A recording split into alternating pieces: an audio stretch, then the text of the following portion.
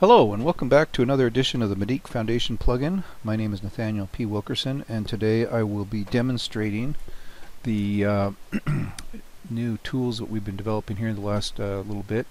Primarily that's the this toolbar right here, and it's the Polyline Stemwall, interior bearings, and the Stemwall step function. So basically I'll put that right back where it was, and what I've done is I've gone ahead and just used the grid tool, created a grid, and then quickly thrown together just kind of a simple layout for a foundation that will be a little bit more complicated with a couple of steps here and three interior bearing supports, basically 12 feet on center. So yeah, I just want to kind of demonstrate some of these new features. I think now with Stemwall, this Stemwall Polyline tool should give you a lot more flexibility as far as generating more complicated foundations. So let's go ahead and get started. I'm going to try to wrap around counterclockwise. It doesn't really matter which way you go, but the way the plugin is set up is when you click on this, you'll notice that you can change the direction left or right, which changes which side is the exterior, or which side the exterior is created on. So if I choose left, then typically you want to wrap around this way, and you can change this up at any time and go back in and edit as well. So I'm going to go ahead and just leave everything right here as a defaults, leave the reinforcement as what it is, the anchor bolts what it is. Yeah, just kind of leave everything as default first to start with. And I'm going to start here at this point, and I'm going to start this Polyline Stemwall. So I'm going to start right here, create my first point, and then select the second point. And you can see as you do it now, the preview of the wall is being created. And notice that the thick line, the thick preview line is always going to be the exterior of the wall. Okay, so this will be the interior, this will be the exterior. Let's go ahead and get over to this step area, and I'll just end it right there. And then currently the way I have it set up is when you get to where you want to terminate, you just hit the down arrow in Windows. I would like to use the enter or return key, but I haven't quite figured out the way to make that work, so right now it's just the down arrow. Okay, so that goes ahead and creates that first section. And then now right now I could go ahead and create the steps, I mean. However, I'm going to just go ahead and finish this up. So I'm going to create two steps, one here and one there, and it's just going to be a bottom step. So the step will be in the bottom of the footing, or at the bottom of the stem wall. So we're going to keep the upper top level of this stem wall all at the same level. So I'm just going to leave a 4-foot gap here for that step. And now, but with this next piece of foundation, I want to drop my stem wall height down, let's say 48 inches. And it could be whatever you want, but let's just stick with that. And then I'll start drawing the next segments here of the section of the stem wall. And okay, and let's see, 4 feet there. And there's no particular order you need to do this in. You could create the the stem wall piece first, and then create a step here, and then create this section, or create the steps first. It doesn't really matter. It's just however you want to do that. So there we go. So I'm done with that. So now I've got basically my the overall polylines done. So now I'm going to use the step tool. So that guy's right here, and so you basically have three step types. You have a top step, a bottom step, and a double step. So the top step will basically have the step on the top of the stem wall, and the bottom, of course, will be on the bottom. So it'll step the footing, but keep the top at the same level. And the double step will step both top and bottom. So we're just going to go ahead and demonstrate the bottom step. And in this case, we're going to do a stem wall start length of 24 inches. And I'm not going to go into a lot of the details on each one of these yet. This is just kind of an overview video of how I would use it.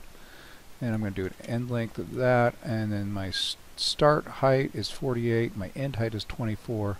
So that means I start at 48 deep, and then I go to 24 deep. Okay, so that sounds right. And let's see, yeah, we'll throw the transition block in there. And we're not going to hide edges right now. We'll do that in, later. But so let's go ahead and hit update on this. And then all we do is we just select our first point. And you can see it kind of gives you a preview of that step piece. Then you can go any direction. All you need to do is basically put the direction. Okay, so I'm just going to click there. And there's my step. Okay, and notice the transition piece that it puts in. You can turn that on and off right here. Okay, and so now let's go over here, and now we are still going the same direction, left, and so that puts, you know, we start here and we go in a kind of a counterclockwise direction. So now we're going from a 24-inch start height to a 48-inch end height. So we'll hit update, and now we'll select our point there, and you can see it gives you that preview. And we'll just hit go. Okay, and so there's our steps. We've got our steps in. All right, and you know, of course, we can always go back in and edit these up. Let's say we want to edit this. We want to get rid of this transition block. Just right-click on it, hit Edit Stemwall Step, and we can turn the footing transition off. Okay, so there we go. So now you've removed that transition piece. Alright, let's go ahead and just move this, hide this grid for now. We don't need this grid. And so yeah, so that's, you know, you can go back in and change that up. It's just, the nice thing is that everything's parametric with these three new tools, and so everything can be adjusted and altered at any time. Okay, so now let's go ahead and add the interior bearings. So this is where it gets a little bit interesting, because in these two cases we're going to want the bearings to be the same height as the stem wall here, and then on this one we're going to want it to be the same height as this section. So basically 24, 24, and 48. Okay, so we'll just start here, and let's see, let's grab the this. Okay, and we'll say let's go with the stud wall bearing type. And so I'm going to show you first of all what happens. So if you click here, basically you just click on the right there where it, you know, you want that centered up, that bearing, and you just click right there. Okay, so the first thing you're going to notice is that this is 1.5 inches proud of this wall, and that is actually on purpose, and that can be set with the seal plate offset. Okay, I'm going to go and close that out. I'm going to click edit on this, and what that does is, you know, typically you've got a seal plate here running all the way around your foundation, and you want your joists that are rest on that seal plate, you know, to come across and rest on this beam. So you want this actually projecting like it is above the concrete, so that it can catch those beams, or not beams, sorry, floor joists as they run perpendicular to it. So that's the reason of the seal plate offset. Okay, I mean, you can set that to whatever value you want. It doesn't have to be 1.5 inches, but that's basically what the typical value is.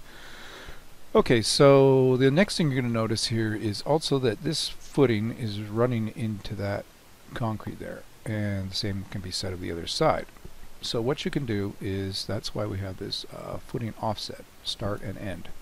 So if you subtract, and I just happen to know that edge is 3 inches projecting past the stem wall, because it's a 6-inch wall and a 12-inch footing. So basically a minus value will bring it in. Okay, so I'm going to go ahead and hit update on that, and you'll notice now that it of course the beam and the posts stay where they're at, but the footing will actually be retracted by whatever that offset is, and the same on the other side. And you can actually offset the other direction positive, and that'll project it longer, or however you want to do that.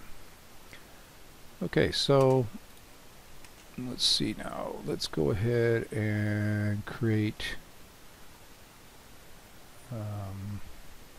yeah, let's do one there, across there, of course. So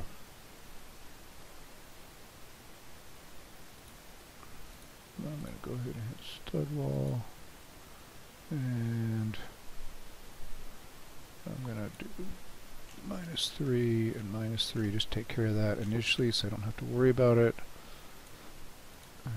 Update, yeah, 2 top plate quantity 2. We can set that to 2, 1, or 3 as well. So I just go ahead and select this point here, and I'm going to select that point right there. And now you can see I've got a stud wall instead of post and beam. And we've already offset that appropriately, so that's all good. And now we're going to come down here, and you've still got the menu, the draw menu open. The tool's still active even after you create one, so you can go ahead and create another without having to restart everything. In this case, though, I want to change the bearing height to 48 inches. And I'm going to hit update on that, and then I will go ahead and jump across here and hit my space bar, which jumps me out of the tool. Okay, so perfect. So we've got our lower bearing here, and you notice everything is all in the right plane. You'll notice that all of these interior bearings are sitting up 1.5 inches, ready to accept those floor joists. And so that's pretty much it. I mean, it's, I think it's a fairly accurate to say that it can get a lot of work done. So I'm going to just go ahead and hide this other little template. These guys, just delete those. So in a nutshell, that's pretty much it. I mean, you could get a lot more convoluted type of foundations with a lot more dips and bends and what have you. But I will also be adding in a CMU option for the interior bearings, and probably also a CMU option for the stem wall itself. But if you have any questions, let me know, or any feature requests. Yeah, I think it should be also mentioned that there's a lot of options now. You can go ahead and edit this. For instance, we could turn on, let's see, our drain pipe. I'm going to go ahead and update that and close that. I'm going to edit this too, and I'm going to turn on this drain pipe. And you go ahead and you could turn on the drain pipe all the way around if you like. I'm just updating these couple here, just so you can see what happens. So the nice thing is with this, the drain pipe thing, is I have it set up so that when you have a stem wall, polyline stem wall, meeting a step, everything should line up perfectly, so that that is continuous all the way around that foundation. Anyways, yeah, this is pretty much just a quick preview of the this new toolbar with the Polyline stem wall, the interior bearing, and the stem wall step. If you have any feature requests, questions, or any other comments, please feel free to contact me anytime, and I appreciate your support. Thank you.